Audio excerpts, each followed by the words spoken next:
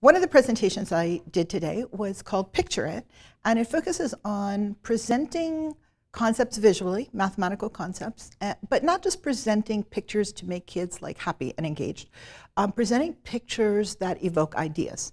And I talked to the audience about how important it is not only to have pictures that just everybody will say the same thing, but how important it is to have pictures that I call provocative, in the sense that different people will respond different ways, and they'll learn by the question rather than me just assessing them by asking the question.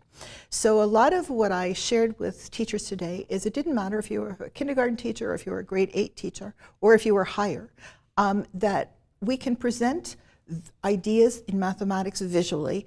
What the value is not only engagement, but that is a value, but it's also better recall. And there's tons of evidence that students do recall things better when they've seen them visually. And it's also what I'm going to call more dramatic. So it's my experience that kids just hear too much stuff in a day, and they can't keep that all in their heads.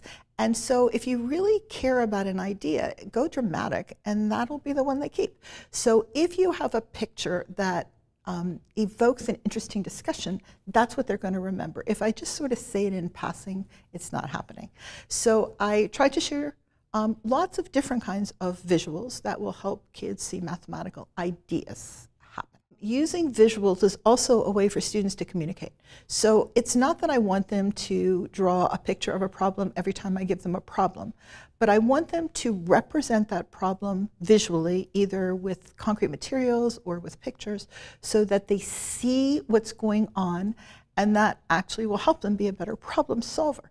So it's kind of a two-way street. I see visuals as important for the teachers to initiate, but I also see visuals as important for the kids to respond with as well as respond to.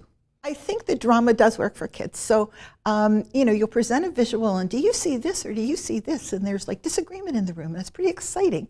And then we have a discussion. So like, do you agree with her or do you agree with him? Or what do you think? Like, should we take a vote?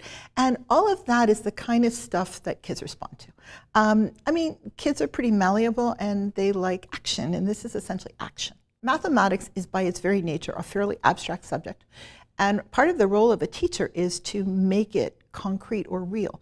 So this is a way to make something that is very abstract real. I don't think any of us, whether we're old or young, are so good at seeing things abstractly. We like to kind of pull it into something real that we can make sense with. And I think visuals are a great way for kids to make sense of concepts that are generally pretty abstract and pretty complex. I've co-taught with teachers, and we've used some lessons that I've created that were visual. There was one I'm just thinking of that happened this year that I still recall.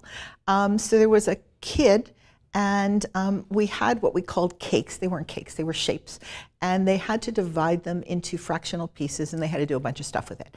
Anyway, one boy had a pentagon cake, which is weird, but he did. And he divided it into 3, what he called equal pieces. And I said, so do you think those guys are equal?